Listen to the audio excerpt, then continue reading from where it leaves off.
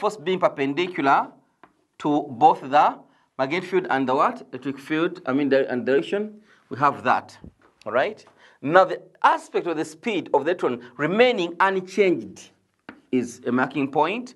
However, the direction does what? Changes. All right? So you find that it's going to be 1, 2.5. All right? Then obviously, we can also have another half this way at the end. All right?